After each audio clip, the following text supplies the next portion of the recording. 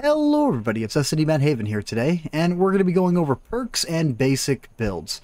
So we're going to do a quick run through for all the perks. A couple of them we're going to stop, read over, and I'll give you guys a couple of ideas on what they're used for and how useful they are. But we'll go into more detail on live streams than we will inside the video here. The video is just going to be quick setups, reasons why I recommend to use these setups, and some perks to avoid overall. So, starting off, we have Quick Learner. Just avoid this perk. Like, if you have, let's say, 6 perks inside your crew, so you have 6 perks right now active and available, and you need those last 3, and you're willing to sacrifice, let's say, silent driving, or just whatever you choose, like sacrificing. Sure, Quick Learner can be a massive, boost to unlocking those last 3 perks, or maybe even your last 4 perks, but whenever you first put together a crew, Quick Learner I do not recommend to have as your first perk on a tank. Now, next up, we have Born Leader. This is one of those skills, one of those crew perks I recommend to have on every single build that you put together. The 10% increase to skill effectiveness and crew performance. The crew performance is going to be the biggest part of this perk, and skill effectiveness. Skills with 10% will now have 11%. Skills with 25% will get a 2.2% increase. So this skill can really help out. Next up, we have Last Stand. 25% increase to crew performance when under 10% health. Now, this would be a situational perk. Honestly, I might start running this on my mouse, or maybe even my E100, just because it sounds fun, and I want to see how quick we can get the reload in on the E100 of the mouse. Maybe even the Ag Panther E100 would be pretty fun to do that on too. And along with stacking Adrenaline Rush on with Last Stand would be a really good way to do it. Now, Rapid Loading, this is an optional perk. It's going to benefit autoloaders heavily. Some fast fire rate mediums, I would not recommend using rapid loading on, just because they already have a fast reload. What is that extra 0.2 seconds going to do for you? Now, Iron Mace, 25% decrease to the effect that distance has on shell penetration ability. This perk, let's say you fire. You are 450 meters away from the target. You're going to lose about 40 millimeters of penetration. Iron Mace will decrease that effect that you have on distance, and that's all it is. So the longer range you are, this perk would be really good on sniper tanks. But if, let's say, you have a brawler like the IS-4, for instance, this perk would not be beneficial to the IS-4 at all. So close quarter brawlers, T1105, IS-7, just there's a couple out there, WZ-5A, the Quillen. This perk would not be beneficial. Now, Deadeye. This is one of those perks that I recommend people to run, but not on 120mm guns. This perk affects 130 and up guns more than it affects 127s and 120mm and under. Now, if you're in lower tier matchmaking and you're running this perk, let's say you're in the T29, Deadeye can be a really good perk playing as a top tier heavy tank, or even a top tier tank destroyer. But depending on the caliber of the gun, Deadeye can be absolutely devastating. One of my favorite tanks to run with Deadeye would be the 60 TP. It is just an overall great setup to run on the 60 TP. Next up, we have Gunsmith. Now, if you guys are watching this the day the video comes out, Gunsmith is right now broken. If you guys want to put it on, be my guest. The 30% increase to accuracy of damage gun is actually applied the entire time the perk is on.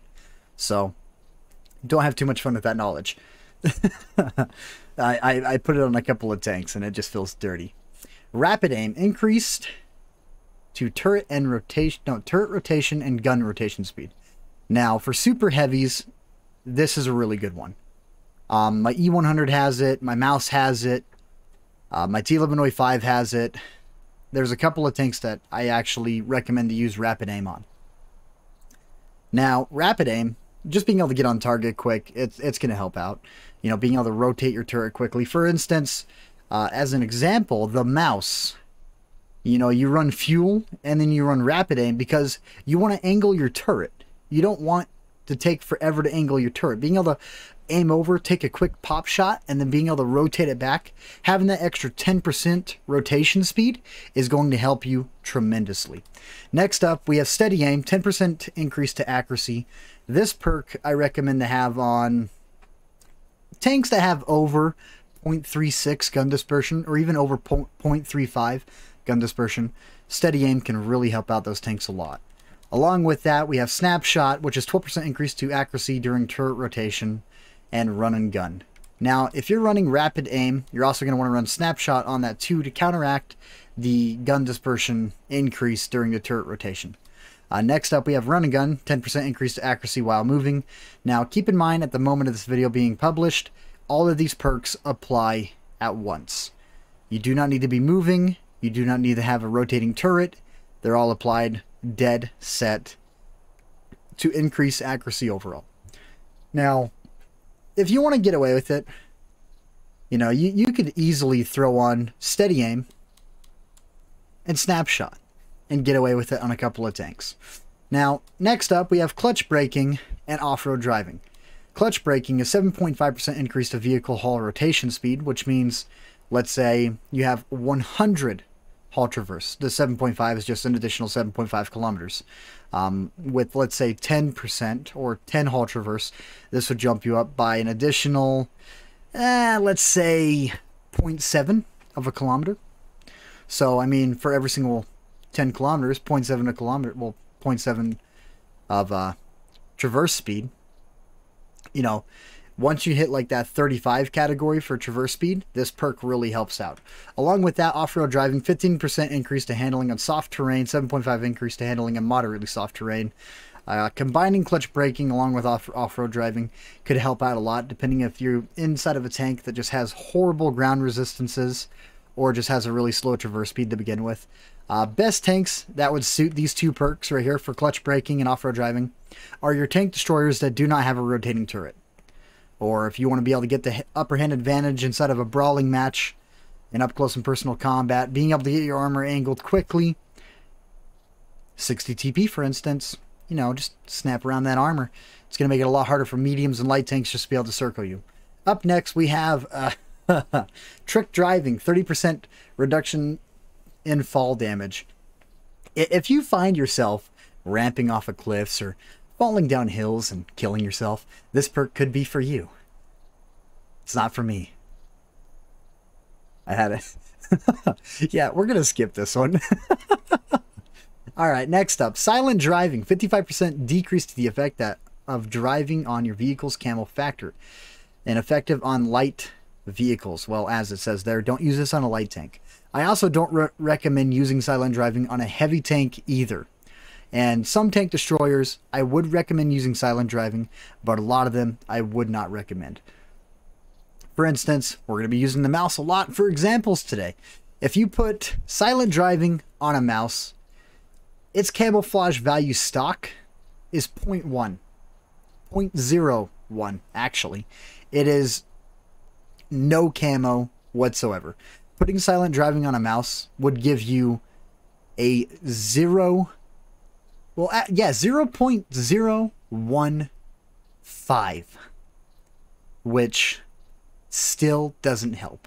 I find Silent Driving to help out mediums a lot more than it does on some heavies. Some heavies this can be extremely useful. Kronenwagen would actually be helping out a lot with Silent Driving.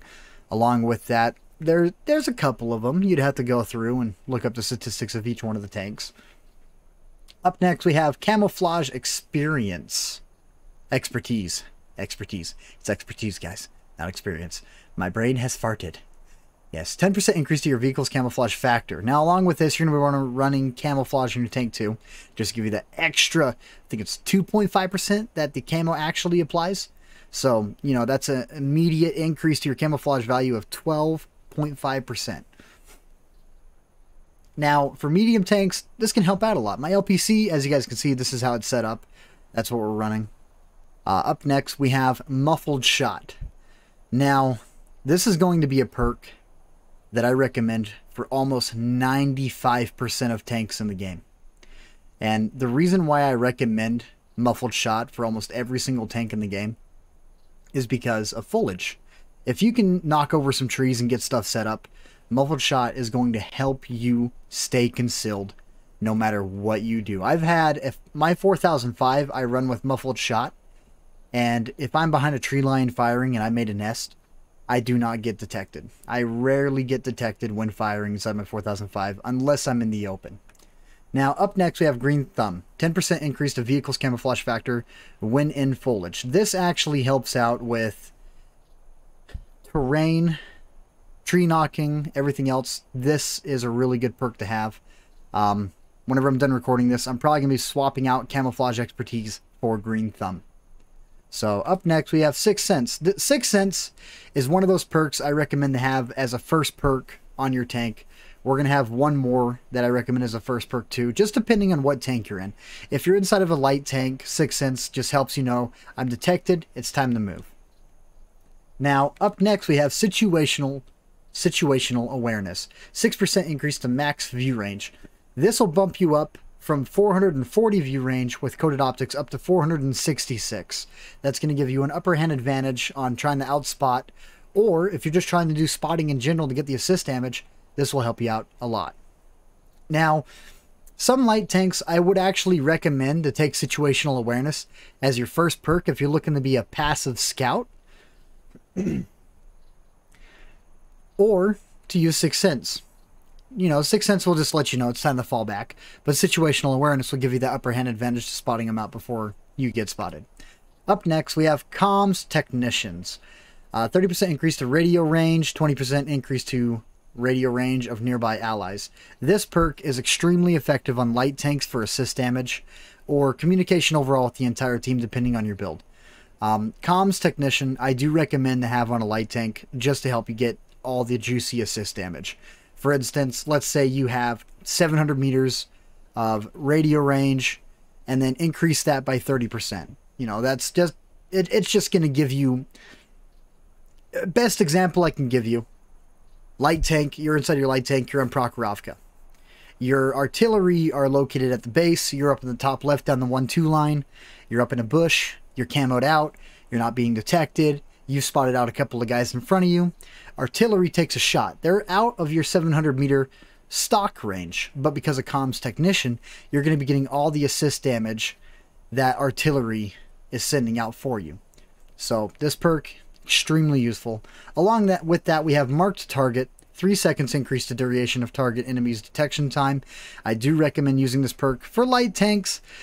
Depending on your medium, the M48 Patton could get away with running Marked Target, along with the M60 or the M46 Patton. Also, the Leopard 1 could get away with running this too, just for top tiers. There are a couple of tier 8s that this could be really beneficial on too, and a couple of tier 9s, but, you know, I don't want to make the video last too long. No, we're already at 13 minutes. Supply conversion. I think I said that right. You know what? It's supply. It's a recharge time bonus. 15% increase to consumable recharge speed. If you are not a premium consumable using person, do not use this perk. However, inside heavy tanks or even some tank destroyers, supply conversion can be one of the best perks that you have on. Now, up next, we have Firefighting. This does not affect the in-fight advantage at all. It's more of a defensive perk, but if you get set on fire, it's going to help you. It'll keep you alive a little bit longer. You know, might save you 1 hit point. Firefighting is a good perk to have depending on the tank that you're in. Some Russians, this is going to be your best friend. A couple of tier 10 British, well, one specifically, I think everyone knows what I'm talking about, the front-mounted engine, the FV. Yeah, firefighting can be your best friend. Along with that, we have Fire Prevention, 33% decrease to chance of fire. Keep in mind, 33% chance decrease is more like a 6% on most tanks that have a 20% fire chance. There are some tanks out there with 15, 18, 12, you know, then just minus 33%. So if you got a 10% chance of getting set on fire, 33% minus, that's only a 7% chance overall being set on fire now. So Fire Prevention is a perk depending on your fire chance of your engine, could be beneficial, or it could be a wasted perk. Up next, we have Safe Stowage. Safe Stowage is you know, Type 5. Type 5 would be a really good example because everyone knows where to shoot him in the front. On the left and right side, you have the flat cheeks, that if you can go through them, that's where the ammo rack is located. So Type 5, Type 4, I'd recommend to use safe stowage. There's a couple of Russians out there, since all the ammo is located in the back of the turret, that this perk could really help out. STI, for instance. ST1, sorry, it's not an I, it's a 1. Could be really useful. Up next, we have Armor Angling, 5% decrease to damage received. There is also a piece of equipment in the game that does the same effect for a total of 10% damage decreased. I wonder why tanks have damage resistance, but no comment. I find that the mouse benefits heavily from this. I love my mouse. I don't know what it is right now, but I just enjoy playing my mouse. Even though I'm getting shot in the face with standards and getting pinned, I still like it. Now, you can get a total of 10% decreased in damage, which actually the best way to look at this is 10% increased health. So there you go. 5% increased health, 10% increased health. It's going to take one equipment, one perk. Your choice if you want to use it. Highly situational. I don't recommend it. It's fun. Do it. Just do it. Controlled impact. 20% decrease to ram to... Well, 20% decrease to ram damage to self. 20% increase to ram damage to enemy. Along with a spyliner, you can get a total of 70% damage reduction from ramming. And also still do 20% more. Now, depending on the weight of your vehicle, this perk could be super nice. For instance, the Object 260, which is, yes, a free XP... Yeah, you need to use free XP conversion to get that tank, a total of like 315,000. But the tank is fast, it weighs a lot, put a spyliner on it, controlled impact. You'll be lucky to hit people for like 800. Go have a blast, guys. Seriously. I do it occasionally, and each time I land a ram, it is just the greatest feeling in the world. Up next, we have pain tolerance. 20% decrease. Chance of crew injury. Don't use this perk if you're using premium consumables. 60 seconds on the recharge time to get your crew back up. I don't see the point in running this perk. If you're a free-to-play player, I do see the point in running this perk to help you try and conserve your perk. Well, conserve your consumable inside the match. But other than that, if you're spending the 20,000 credits every single match to run this perk, you know, there are 20,000 credits to use the consumables to not need to use this perk. There's a lot of advantages to running a lot of consumables. And yeah, it's... I don't know. Pain tolerance would be one of those perks that I just don't know on.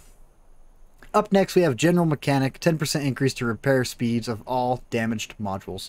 Now, General Mechanic, there's only one category of tanks I will use General Mechanic on, and that is turretless tank destroyers. That is it. I do not use them on any other tank.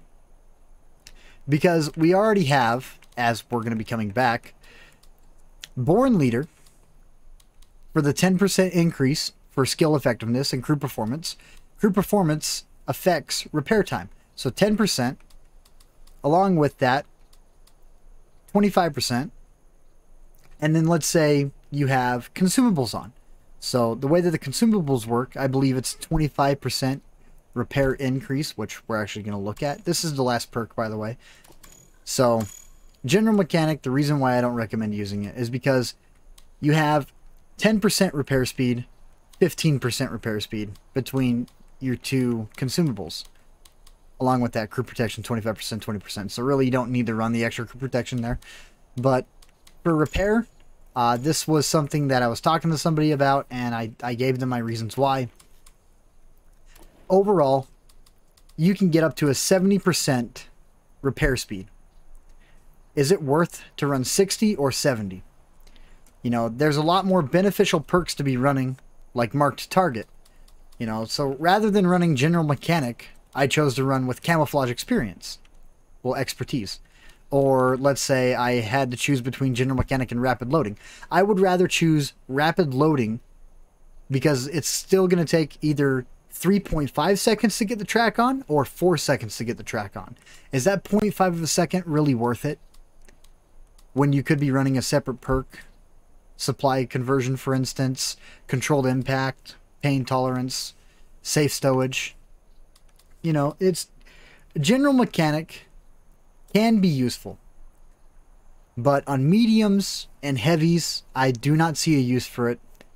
Turretless tank destroyers is the best one to use general mechanic on. Now, track mechanic, I recommend it for everything. Put it on everything. Everything. Okay, now that you guys are here, we're near the end.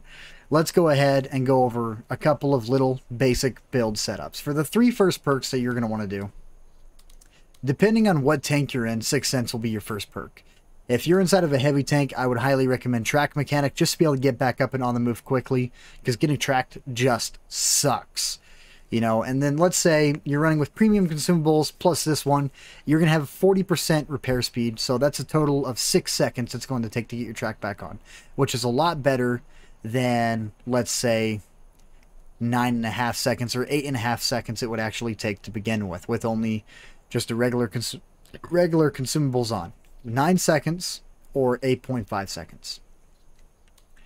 Now, next up, Sixth Sense, Track Mechanic, Born Leader. Those 3 perks are universal. They will help you get through anything. Born Leader is going to help with reload. It's going to help with your repair time. It's going to help increase everything overall because of crew performance. Next up, your choice of rapid loading. Situational awareness can be really good to have. Muffled shot. I recommend muffled shot on every single tank. It doesn't matter what it is. Well, artillery. I don't think you need it on artillery. Nah. Artie can go drive in a river. Yes, that's what they need to do. Yes. Alrighty, well, let's say for a super heavy build, or for a beginner, someone who is newer to the game, something just to help you guys out. Repair time and knowing if you're spotted. That's going to help you out tremendously. Along with that, view range. Not a lot of people are running view range right now. View range is going to be the biggest advantage on the field. So far, I've been doing a lot of foliage builds, hitting up some spots, taking cover, getting locked down. But then we have my 60 TP build, which is just full offensive. Sixth Sense, rapid loading, Born Leader, Gunsmith, because it's broken. Of course I want to use it. It's broken. Rapid aim, steady aim, snapshot, run and gun, track mechanic. Now, I do not have muffled shot on my 50 TP, and my 60 TP. Once Gunsmith is fixed, I will be putting muffled shot on it. But until then, I'm going to use it because it's broken.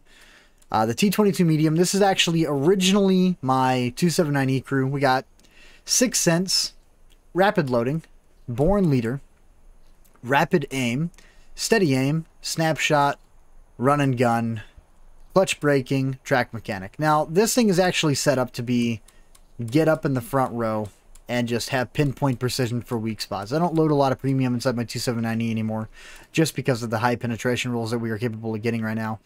And now, let's take a look. This is actually the FV4005 crew, just to anybody who wants to get my builds. I'm running Sixth Sense, rapid loading, Born Leader, steady aim, snapshot, run and gun, rapid aim, muffled shot, track mechanic. You guys kind of see the little, I don't know, all the accuracy bonuses here. But then, you know, we didn't really go over the LPC crew here. Now, you guys have seen me play my LPC on live streams.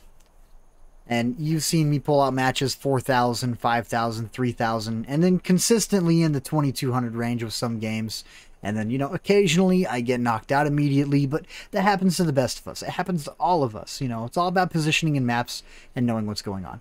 So we have Born Leader, rapid loading, because it's an autoloader. I don't want to get caught out. Camouflage expertise. Yes, camouflage expertise. Muffled shot, silent driving, situational awareness, Sixth Sense, track mechanic, firefighting. Firefighting I'm probably going to be taking off. But if you guys noticed, I don't have a single accuracy perk on this tank. You don't need to run accuracy to have a good tank. Keep in mind, my LPC has a 0.4 gun dispersion value. You know, and I like to get up close with my LPC and do a little bit of spotting, but then get in and rush. Now, the Bone Shaker, this is actually the T11OE3 crew. We are running Sixth Sense, rapid loading, Born Leader, clutch braking, off-road driving. As I said, combine these two just to give you the extra advantage with your front-facing turrets that are turretless tanks. You know, being able to get realigned and get on target is going to really help out. Steady aim, just to give us the extra little bit of advantage towards mid-range to long-range shots. Along with that, firefighting, just because this crew was put together the first day that the perks came out, but I have respected a couple of times in firefighting. I kind of feel like I need it. I've had a couple moments where my OE3 has been just a blaze of glory. Up next, we have track mechanic and general mechanic. Because if our tracks get taken off, we want to get them up as fast as we can. We want to stay on the move, stay mobile. On super heavies, I don't see a point of general mechanic. I've already gone over that. We're going to skip it. Up next, T54E2. This is also my T11 OE5 crew. So we're running Born Leader, Rapid Loading, Deadeye, Sixth Sense, Track Mechanic, Clutch Braking, Steady Aim, Firefighting, Situational Awareness. Now, originally, whenever I was putting this together, I thought to myself, do I want to run with, let's say, rather than running Clutch Braking, do I want to run Rapid Aim? But then looking at the way the tank was set up, I felt like Clutch Braking would benefit the OE5 more because it already has a fast turret rotation, but the hull is lacking compared to the turret. So why not buff the hull rotation just to give us the extra little bit we need to get back on track and prevent mediums and light tanks from circling us. Not just that, being able to come up and quickly readjust into a position, side scraping, it's going to help out a lot. So up next, the Vanguard crew. You know what? I'm not even going to go over this. I don't want you guys to have my Vanguard crew. That would be just horrible. Just kidding. Here we go. Born Leader, Camouflage Expertise, Muffled Shot, Green Thumb, Sixth Sense, Situational Awareness, Comms Technician, Track Mechanic, Mark Target. Now, as a scout tank, this is a really good build, and basically a lot of the perks are in the second part of the tree here for everything. Silent driving, completely useless for light tanks. When building a light tank crew, it's only going to be for light tanks. Track Mechanic. Always Track Mechanic. Love Track Mechanic.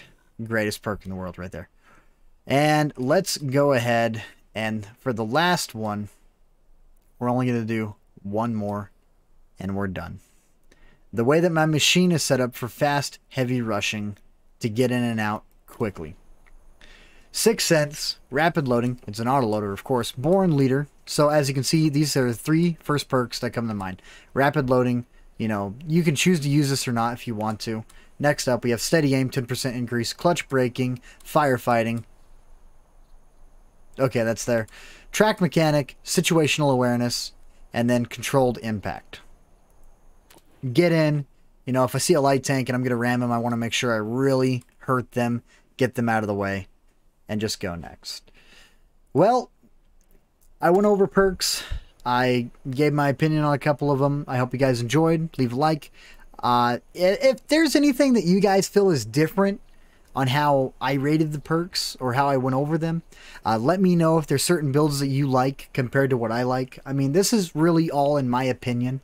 So, yeah, it's up there though. You know, I mean, I've used a lot of the perks in game, and so far I would say the ones that don't impress me too much would be Iron Mace. Iron Mace and Crew Protection. As a free-to-play player, Crew Protection can be extremely beneficial, but repair times and concealment are going to make some of the biggest differences inside your gameplay. Muffled Shot, I highly recommend to have on every single tank. There's a couple, you probably don't really need it. Lower caliber guns aren't as effective as high caliber guns. 105s, 120s, they're heavily effective. 90 millimeters is kind of that middle ground. By having Muffled Shot, will just give you the extra icing on the cake. Thanks for tuning in. You guys have a great night, day, morning, whatever time it is for you. I'm going to go take a shower. I just got off work and I decided to be like, hey, you know what? It's perks. Let's hit up some perks. Indeed. Yeah, it's like eternal shower. Hot water. Yeah, that's what's going to go on. Totally. All right, but yeah, you know, down in the comments, let me know what your perk builds are. Let me know what some of your first perks that you guys like to use. Next up, we'll be going over equipment, builds for certain tanks, and just putting together something that's going to be absolutely nasty. I mean, if you guys think it's nasty, I think it's nasty. Until then, take it easy. It was nice having you here.